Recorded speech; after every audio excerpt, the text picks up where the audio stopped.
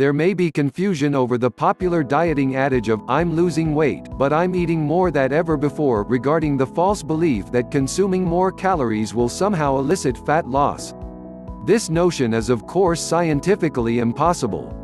In scientific terms, an individual must be in a state of caloric deficit for weight loss to occur in the first instance.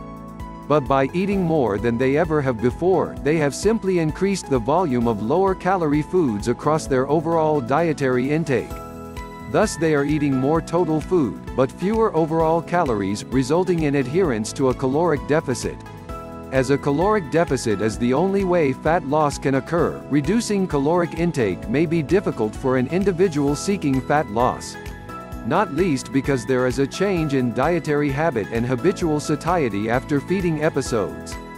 Therefore, it makes perfect sense to consume a relatively high volume of food in order to remain satiated and reduce risk of excessive calorie consumption. This can be delivered to an individual via consumption of lower-calorie foods which can be eaten in relatively high volume. Most fruits and vegetables exist as prime candidates to champion such strategic execution of a sustainable calorie deficit. Increase in movement should also be considered. Calorie-dense foods, including those with or without nutritional value, should be included as part of a moderated calorie deficit if enjoyed. But there should be realization that excessive consumption will likely counterattack the overall balance of energy over time. There is no magical metabolic inferno which enables an individual to consume a greater volume of calories than before and lose fat.